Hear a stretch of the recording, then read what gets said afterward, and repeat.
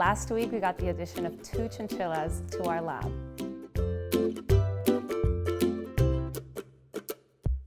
We had a pet committee last year, and it was like really exciting. Having a lot of people work for getting the chinchillas. There were names on a list.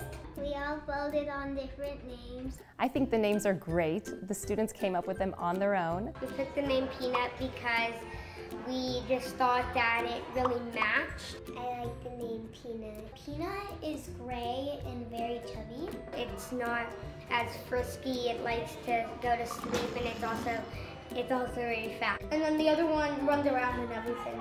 He likes to dodge a lot, so that's why I think they named it Dodger. So the chinchillas are not alone. We also have a crested gecko and a blue betta fish that joined us just this week. The students are so excited.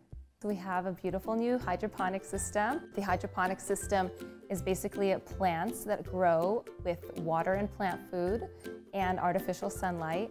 And we can't wait to make salads in here and see the cycle of a plant. It has definitely changed the way students engage with the lesson. They come in here with anticipation and eagerness to learn. They just really want to be in here. We do look forward to hatching chicks in the spring and possibly bringing in tadpoles as well. Having different animals in the lab gives us the opportunity to see how different animals grow and thrive in their environment. Plus, they're super cute to look at.